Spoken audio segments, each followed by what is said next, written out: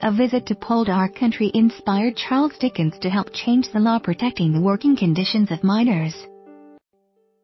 An historian has claimed Barry West, 57, has found evidence the Great Expectations writer was one of the first people to campaign for the impoverished mining community. He says the 19th century author was so shocked by witnessing the appalling working conditions down the mines he felt compelled to act. Mr. West says he used his influence to write a letter to the Morning Chronicle on the day when the Mines and Collieries Bill was set to be considered by the House of Lords.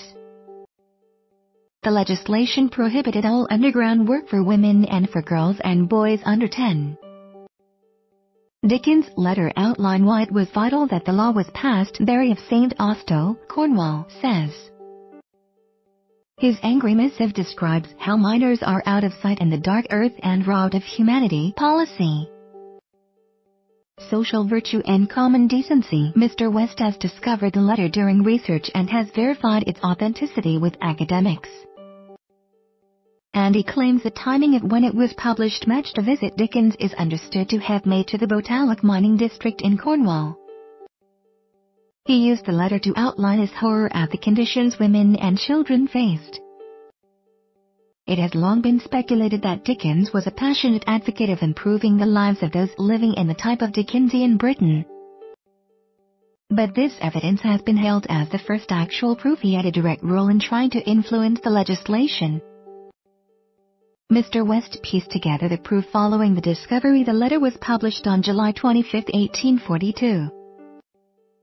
This has now been authenticated by experts at the University of York and been heralded as proof that Dickens fought tirelessly for the rights of the impoverished.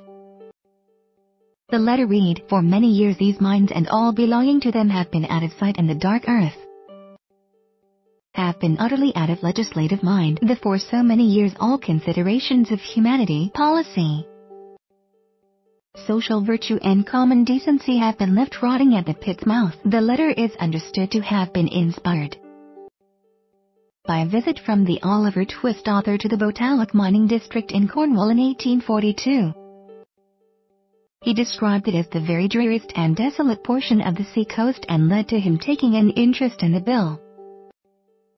Barry, who works as a trade union official and researcher of Cornish history, said there are many references to Dickens and at times intervening anonymously in the debate on the Mines and Collieries Bill, which excluded women and girls from mines and set minimum ages for the employment of boys.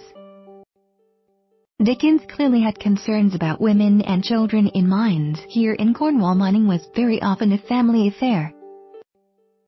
In the early 1800s, women and children were working in the mines as well. Young women took work as bow maidens dressing or on the surface.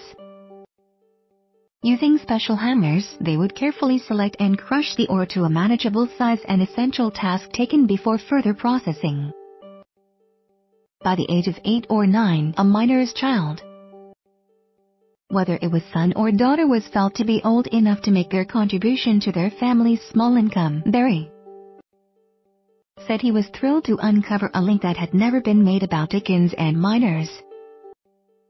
He added, "I feel a great satisfaction in making this very important link with Dickens, Cornwall, the Cornish miners here in the much bigger picture around the working conditions of people working in or on mines all over the country." At that time he clearly did much more than simply reflect his experiences in novels. He did something about it.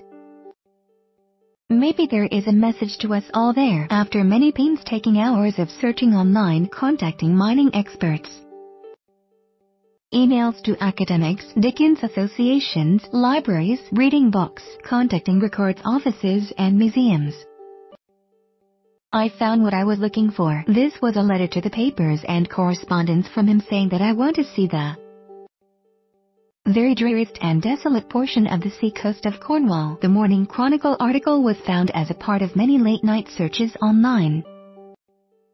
This was evidence that Dickens had a real interest in the working conditions of those that worked in the mines and that he was prepared to put pen to paper and write to the papers to let them know exactly what he thought.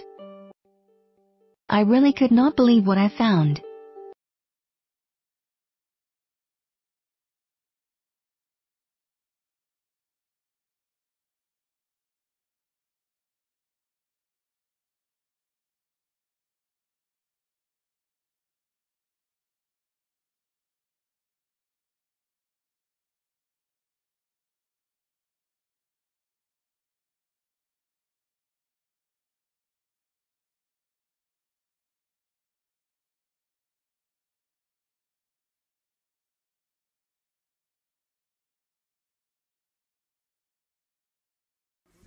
The freak's at.